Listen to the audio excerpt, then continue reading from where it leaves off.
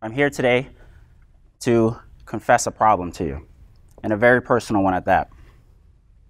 I want to confess the time that I realized that social media was having a negative effect on my life.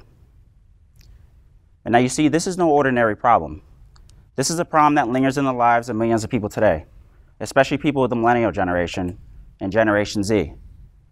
You see, these are the people who grew up with social media, or were born with it. I might even suggest being born into two worlds, the real world and the virtual world. But a virtual world in which we crave and desire an unfounded call for validation. Now let me give you guys a little bit of information about myself. I'm 26 years old, and I'm a millennial. And according to Cigna, the Health Insurance 2018 U.S. Loneliness Index indicated that millennials, and even more so Generation Z, are amongst the loneliest of Americans. And I'm talking about our kids here, our youth, and even some of us. But the problem is not with social media itself. The problem is our obsession with it, our fulfillment from it, and our desires to be validated by it. Now, does that not sound crazy to anyone? That we would start to allow ourselves to get lost in technology? Lost in the sense of what is real and what is fake? Lost in the sense of who really cares and who really matters? Now, I ask you this after much thought and deliberation. And what I've found is that, you see, I have over 500 Facebook friends, 184 Instagram followers, and about 100 or so Snapchat followers. Of all those friends, I have 3 that I hang out with consistently, about 3 to 4 times a week. And the funny thing is, they're not even that active on social media, if not my most least active members. My 3 best friends represent my real world. My 500 Facebook friends represent my virtual world. There were times when I could not decide which was more important. And this is when I realized that I was truly having a problem not only participating in one, but many social media platforms.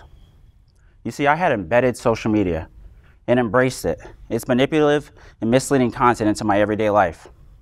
I let social media pull me, my mind, and my self-esteem in any direction I was influenced in.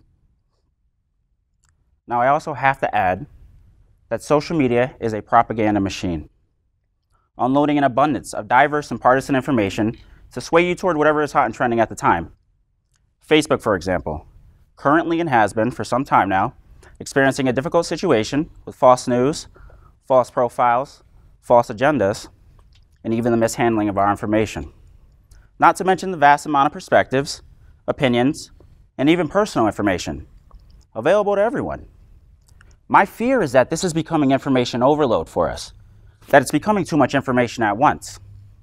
How do we process this much diverse information in such a short period of time? How do we know what is real and what is curated? And we must ask ourselves, are these really the things that we should fear missing out on? So please tell me, does anyone here have that friend that says, "Good morning, Facebook," every morning? Or that friend that has an opinion on every single political issue? And I don't know about you, but I had those friends that were in relationships and you knew exactly when they were fighting. For me, and apparently the rest of you, this is truly not the type of experience I'm looking to have on social media. which is why my problem with social media is not how it has affected the choices I have made, but more importantly, my self-esteem. You see, I became a perfectionist. And according to an article in The Guardian concerning millennial health, perfectionism consists of an individual's needs to measure up to their peers. This is a result of our desires for validation from our peers. You see, we long for recognition, and we'll work hard to establish credibility, but we will also expose ourselves for attention. I have longed for recognition, credibility, and attention. I think we all have. It's human nature to. I have shared with the world an insight into what I would consider a very private life. I think it goes without saying, for the people that know me, I'm a very introverted and private person. And for someone so private, I even started to take selfies. And I hate selfies. But I saw attention, and I saw likes, followers, retweets, and posts.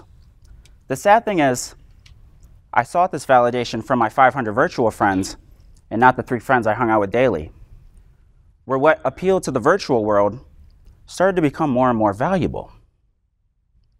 So, just to let you guys know, I do a little bit of design, a little bit of landscape design on the side, and I've posted some online. And after doing all this, I was extremely proud of myself, very impressed. This is my first time using digital art as my medium, and I honestly thought I did a really good job. However, Facebook and Instagram didn't feel the same way, or at least I felt they didn't. When I post these pictures and not get as many likes as I wanted or hoped for, it affected me. It affected my mood that day. It affected how I felt about my passions, constantly measuring my work to that of my peers. It would cause me to check my phone constantly, hoping that any notification was a notification of validation. I had hoped I would check my phone after checking my phone, just hoping I didn't miss anything.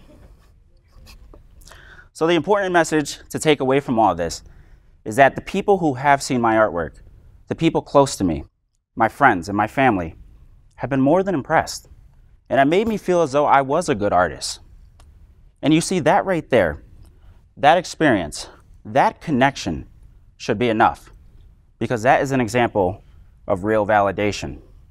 Because it involved real emotion, expression, feedback that I could see and I could feel. And I could tell that they liked it without them even having to push a button. You see, people, this is what really matters. This right here is a real relationship, friendship, up close and personal. For without it being this way, can no relationship be truly fulfilling for any of us? To conclude, let me say that I am not an advocate against technology or social media. I understand the ways in which social media has allowed us to connect with one another on a greater level and with greater distance in between. And believe me when I say I hear the voices that social media has given to so many, but I am simply saying that we need to utilize social media and technology responsibly and be aware of our interactions with social media. And if this does not apply to you and you have a good grasp on your self-worth, please consider it your duty to make others feel the same. And lastly, to our youth, it is much more vital that you are aware of your interactions with social media. For young minds that are naive to the realities of life are susceptible to fabricated influences. Thank you very much.